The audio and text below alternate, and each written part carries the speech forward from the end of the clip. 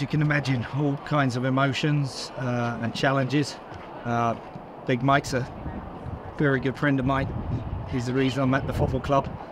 And so we had to process that. We had to process that as a group. The beautiful part about it all is Mike's still with the football club. Technically, I think he'll be my boss again soon, very quickly. And Mike has been a great servant of this club. Got us to within one game of the champions, the Shield last day, and 7 minutes from the semi-final, and winning that and going on for the championship. So there's a lot of respect for the work that Mike's done and will continue to do. And then also now we need to get back to the business of playing football and winning football matches. So we've taken time to process that across the group. Everybody said now was the time collectively for mirrors and not windows. We have to look internally at why we're in this situation, take accountability, and now we're going to step up to the plate and go forward. What was that moment like when they came to you and said, hey, will you take this interim job? In all honesty, I needed to talk to Mike. You know, he's a great friend of mine. We needed to hash that out and talk about the responsibility. Obviously, thankful to the Bartel family and the Portland Thorns and everybody involved, and Karina, who recognised my quality to bring me here. My experience in the first place was to help Mike and Karina in their sort of infancy in their role. So I had no doubt I've got the quality, you know, the experience and the players' belief that we can go forward all together. So yeah, bittersweet, but once you get into it and I get out on the football field and do what I love doing with the players and get their love for doing it, then it's just looking forward now. What was that conversation with Mike like? Two mates shooting the breeze, discussing life. You know, I went round his house for beers and tears. I think is more tears from me. If you get to know me, I'm not one to hide my emotions, and I'll cry at a good romantic movie. So it was emotional, as you'd imagine. You know, that's the unfortunate side of our business. But again, it's great. We can laugh together. He's still going to be around the place. He's got so much skill set to offer this football club, and what he did last year and taking everything that had gone before him, he's done a fantastic job. So we'll be seeing a lot more of Mike Norris, and me and him are still Batman and Robin. Coach, I'm sure you've had to think about this a lot, but how do you turn things around here? Look, the talent's here. The tactics were there. I think, honestly, in terms of some of the performances, they were there, and we haven't got always the results. And you look at the expected goals, we're second highest in the league. So we're slightly underperforming there, and then if you look at goals against, we're slightly underperforming there. So it's nothing the players don't know. And again, I'd asked them to do two things this week. Look at them and accountability, and we'll all look at ourselves, and then come back with their authentic selves. Authenticity is the key. And my job is to take all of the characteristics of these players and put them into a jigsaw puzzle to find the best look for this Saturday, and then it will change the next week.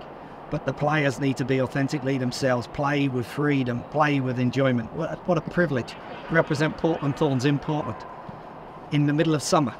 Or is it spring? I'm not too sure. It's beautiful today. What is this opportunity, though, for you just to put your stamp on what this club, certainly what it has been and what it can be again, despite this first month? Yeah, look, anybody who knows me, I don't change my attitude, my enthusiasm, my passion, energy, my just sheer delight to be out every day with the players is why I'm here. Whether that's assistant coach, interim coach, you could get me sweeping the stands, I'll be as excited because I'm in professional football, and what a privilege. So it's a great honour, a great opportunity, and I just want to do the best for everybody in Portland. The 25,000 fans every week. It's an amazing club to be a part of. We want to send them home on a Saturday evening happy. Now you're the voice in the locker room. You're the one in there right now. It's been a couple years for you since you've been the head of a program. So what has this week been for you as the main voice in that? Yeah, it's different because I said to Mike, I've got the easiest job in the world. I'm right behind him, and then 20 feet behind him if it's not going so well. The head coach's position is the loneliest position in football. You know, that's just reality. You wake up at 1:30 and your immediate thought is how are you going to frame the tone, the energy, the vibe, all of those things. You know, I probably aged another 2 years in the last 2 days, and I'm only 25. But I mean, it's taken its toll on me. So, no, it is what it is. It's a different pressure. It's one you embrace. Like, pressure is a privilege, right? So, everybody here, every staff member, every player, everyone behind the scenes, we're all together, Mike included. He's a big part of this, and we're ready to put our best foot forward, and that's the messaging. I don't need to speak too much because I've got 27 leaders in that dressing room. You mentioned your friendship with him. How do you go about then kind of balancing his influence and putting your own spin on things? Look, football's football. The tactics, the principles, you know, the way we go about business. Don't forget how we started last season, how close we got to winning it. We're not far away. I don't want anybody to forget that or, you know, reflect poorly on Mike Norris, because he is a great football man and a great football brain, and he's the only reason I'm here and continue to be here. So that's all good. I've got to just be my authentic self. Players will get to know me and understand me and demands as they've known me, but now in a different role. Ultimately, players will win your football matches. They need to go out, play with the freedom, play with the quality they have, enjoy their football, and we'll be just fine. And then Rob, what has the reaction talks with the players been like for you? Yeah, look, every player processes things in different ways. And again, you go back to authenticity. I need them to feel how they're going to feel. I had a different relationship with them because I'm the assistant coach. Sometimes you can tell the assistant coach something that you can't tell the head coach, or you know how dressing rooms are and everything else. And they know that message is going back, and Mike's messaging to them through me. Now we're just finding a different way. But what I've asked is to be treated exactly the same. I'm not going to change my personality or my effort, enthusiasm, energy towards the group. It's just in a different capacity, a different role. I fully expect the same from them. Otherwise, we're not being the authentic selves that we need to be. We're not coming up with our identity as a team and them as a group. And it really is their team.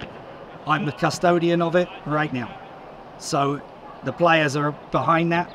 They had their own internal meetings. They understand why we're in this situation and what we need to do better. But we're not far away either. Yeah, and then your first match is going to be against Houston, obviously. And they're going through a new head coaching change, a new system and everything like that. What are going to be the new challenges playing this first game? Yeah, look, it's a new... They don't know what we're coming with. They're still developing their own. What I do know is that sometimes in adversity, teams are up us versus the world. And I know they've had some challenges and some change themselves. So we will give them their full respect.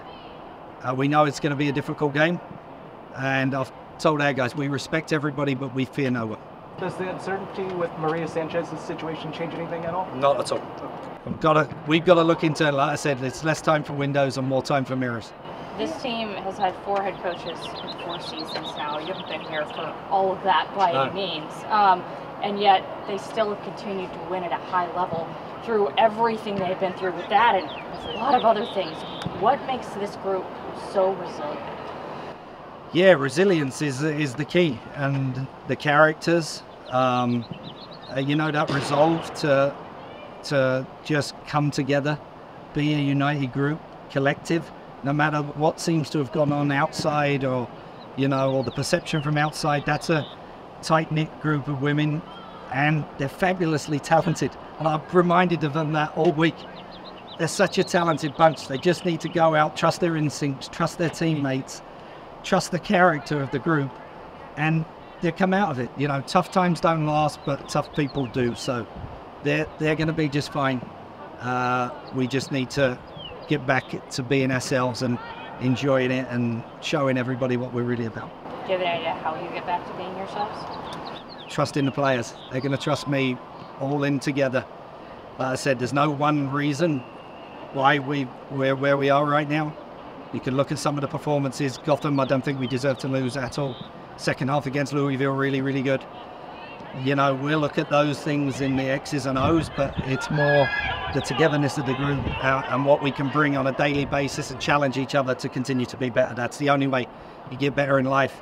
It's the only way you get better as a group. And let's push on all together, all for one. Dennis Wilder? Yeah, obviously getting to kind of start this new chapter at Providence Park, where debatably some of the best fans in the league or the world. How does that feel, and is there anything you specifically want to say to the fans as we kind of start this next step in the season? Yeah, who's debating it? No debate. We got the best fans in the world. Like, this franchise, this football club, unbelievable, rain or shine. They understand football. They know moments. They know when they need to pick up the crowd. I remember a corner here in the semi-final, and we needed a lift, and it was they got behind the team. They're unbelievable. I want them to know that we all in this organisation take the badge with a badge of honour, badge of pride, and it hurts us when we're not performing as well as we potentially can and should. And we're going to take that pride, we're going to take that honour, we're going to take the passion and the collective group, and we're going to put our best foot forward. And we need every single one of them to come and show up and lift these women to the heights that they know they can reach, and we all know that they can reach. Thank you. Yeah.